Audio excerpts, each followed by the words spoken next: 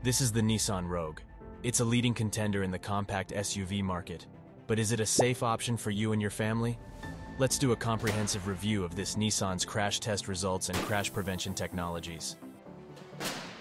First up is the small overlap crash test. In this test, a vehicle travels at 40 miles per hour, and only 25% of the vehicle's width strikes the barrier, which concentrates the force in a small area. The Rogue's structure had a moderate amount of intrusion on the driver's side. The upper compartment had 12 centimeters worth, which is worse than most new vehicles. Fortunately, all injury measures in this evaluation are low.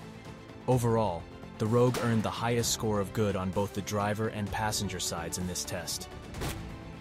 Let's now see how rear seat passengers are protected in a frontal collision. To assess this, we have to look at the updated moderate overlap crash test, which contains a dummy in the rear. Unfortunately, the Rogue struggled in this test, scoring the second lowest rating of marginal. The main issue was that the lap portion of the seatbelt shifted from the pelvis, where it should remain throughout the crash, to the abdomen. The rear dummy's head also came in close contact with the front seatback. Sensors indicate a moderate risk of injury to the head or neck. Overall, the Rogue's results in this test are disappointing. Next up is the updated side impact test. This evaluation simulates what would happen if the Rogue was struck on its side by a 4,200-pound SUV at 37 miles per hour. This Nissan scored an acceptable rating. The structure performed well. The space between the seat center line and B pillar comes in at an adequate 19 centimeters. Unfortunately, the Rogue has inadequate head protection. The driver and rear passenger heads made contact with the windowsill and C-pillar, respectively. This is disappointing as the side curtain airbags should prevent head impacts with hard surfaces. Hopefully, Nissan updates these airbags to better protect against head contact. Having a strong roof is crucial during a rollover crash, as it can help maintain the occupant's survival space and reduce the risk of injury or death. Stronger roofs can also prevent occupants from being ejected from the vehicle. The Rogue withstood just over 20,000 pounds of peak force. This is enough to earn the highest rating of good and should ensure the roof won't collapse in a rollover collision. Let's examine the technologies that can help avoid collisions. The automatic emergency braking system uses radar and other sensors to detect a potential collision and autonomously applies the brakes when a collision is imminent. Nissan's system underwent testing at speeds of 12 and 25 miles per hour, and in both instances, the vehicle completely avoided a collision.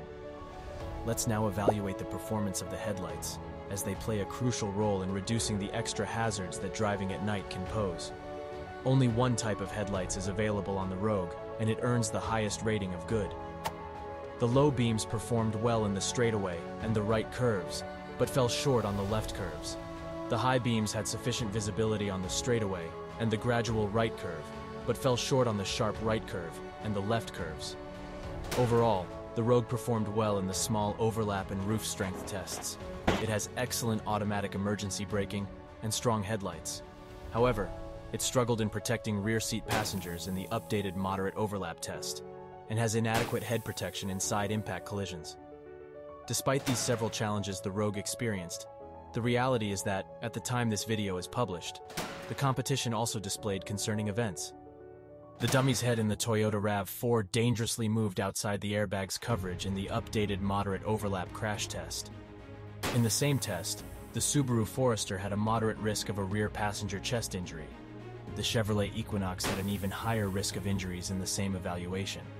The Ford Escape did well in this test, but unfortunately had inadequate protection in the updated side impact test.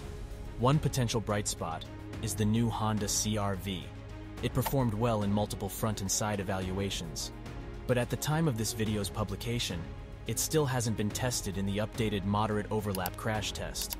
If the CR-V makes it through this test with no significant deficiencies, it will become the safest option in the compact SUV class. If you found this interesting, please subscribe to see more captivating videos about auto safety.